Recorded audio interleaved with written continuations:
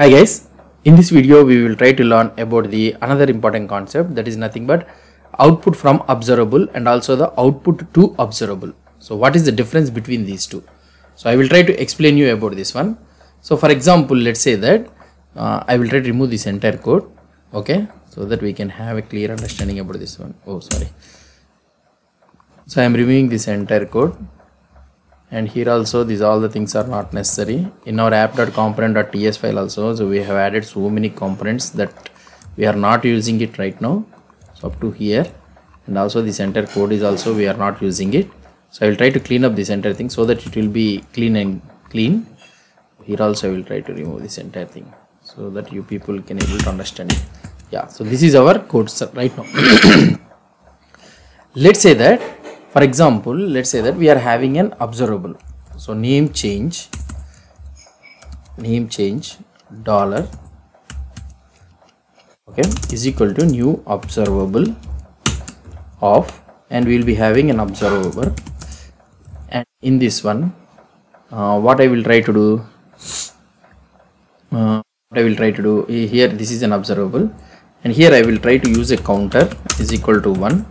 And I will use a set interval, and for every interval of time, for every 2000 second or 1 second only will try to make it.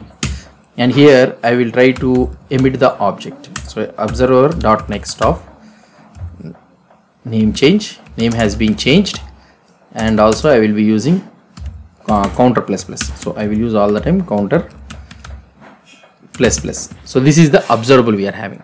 Now what I want to do it is, I want to send this observable data as an output. So that means, so that here I can capture it. How can I send this one? So that means here I need to capture it that in such a way that name change is equal to on name change. Okay, so like this I need to capture it. So here dollar event, let's say that value we will be getting it. And here on this name change, what I want to do here in the app component.ts file. So here I can have a on name change, and you will get the value as a string, and you can do whatever the thing you want, something like let's console.log of value. Okay, so this is the thing which I want to do it. Now if you try to see here in app component, so I am trying to get the dollar event. So here we need to send the event. So here we are right now we are having an observable. So what can I do here? So one thing is, what we can do it is, so I can create a name change is equal to new event emitter of string. Okay, so of string, and so we will be having it like this, and we need to make it as an output here at the rate output. Okay, so here we will be making at this one.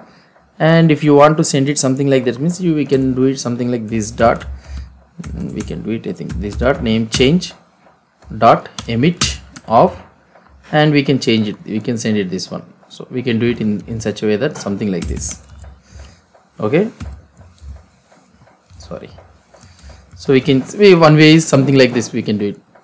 So now if you try to see here in the code, if I try to refresh this page, let's try to refresh this page so that we can able to get it or not. Let's try to see it. So we are not able to get it. So this dot name change dot emit, and here we are using it on name change. So this one will write name change. So now if I try to check this output for this one, so we are not getting the output. Why? Let's try to see the output. Let's try to see. So we are doing the name change on name change, and we are able to consoling the value. And here we have created observable, and we are trying to emit the value. But here what we need to do, so in order to get this one, so we need to subscribe to this one, so that at least one time it will be executed. So ng on init, and here I can do this dot name change dollar dot subscribe.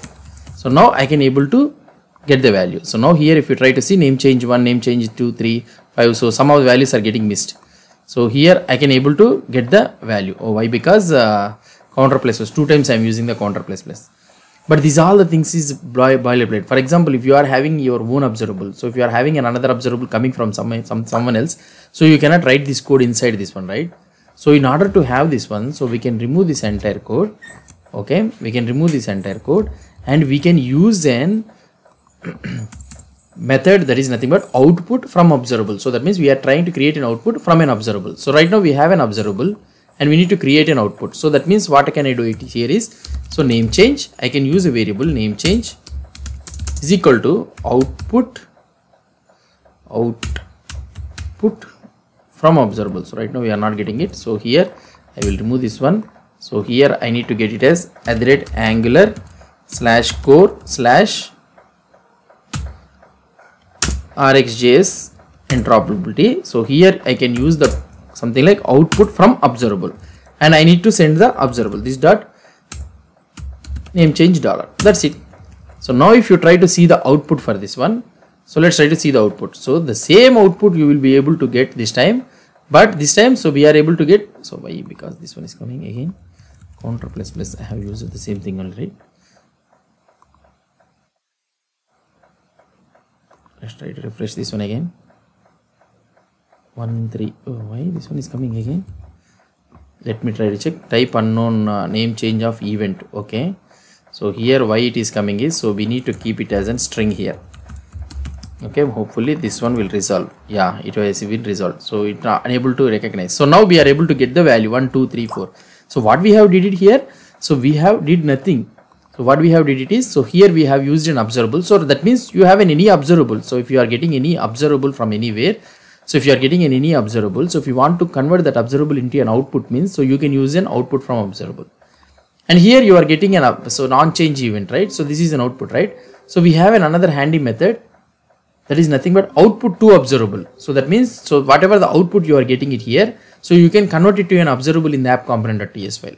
So how we can convert this one? So let's try to show you. I will try to show you. So let's say that I want to convert into an observable here.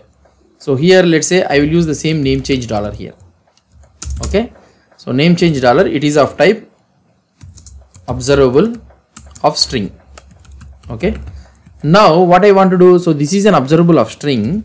So what I want to do it is, so here I need to capture this computer signal. I need to convert whatever the output value coming here. I need to convert into an observable. The output value I want to convert into an observable. So that for that one what I can do is, I can take it here, I can have a view child here, computed signal. Okay. So now let's try to go here in this one. So now there is no need for this one all. So here you can have a view child of, and here you can have a computed signal, and this is of type computed signal component or null is equal to null. So like this you can have it, and here you need to provide the same thing as a name here. Okay. So now we got this one. So now when this one is initialized, mg after view init. Okay. When this one is initialized, so now if this dot computed signal is there, so this one is for safety purpose. Now what can you do? So this is our name change $, right? This dot name change $, okay, sorry, this dot name change $, is equal to output. Okay, we will be getting an output. So you need to convert into an observable, and you need to send, I need to give the observable. That observable is nothing but this dot computed signal dot name change. So this one. So this is the output you are getting it from the component. That is nothing but here in this one. This one is the output from observable. So this is the output you are getting it, and you need to convert into an observable. Here, like this you need to convert it. So that's it.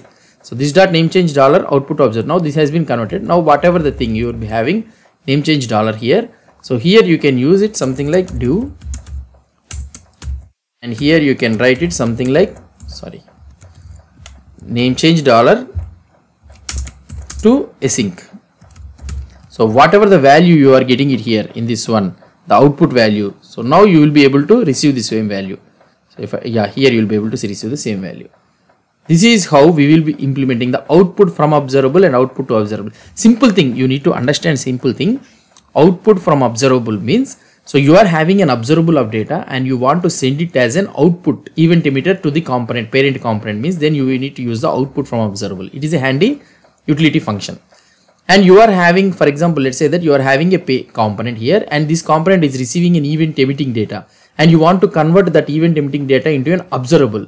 Then you need to use the output to observable. That's it. So this is a simple thing only. So this is how we will be using the output from observable and also an output to observable. Hope you understood about this concept. If you have any doubts or any suggestions, please post the comments below to this video. And if you like this video, please do support me by subscribing to my channel. Thank you.